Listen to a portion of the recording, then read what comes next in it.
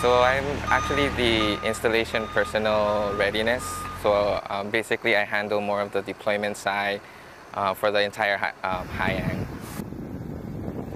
I wanted to see how our readiness functioned, making sure how we could, find a way to make sure that everybody is ready to go on deployment. Like if you're called upon, like say today, you're ready to leave the door. Everything good and no hesitation that, okay, this guy is good to go.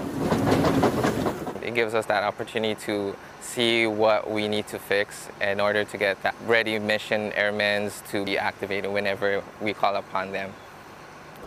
So a PDF line is a processing deployment function, which is a line wherein we out-process members that are leaving or actually going out the door.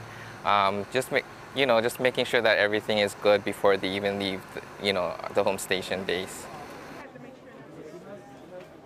We check eligibility, like I mentioned before. We just want to make sure that everything is good.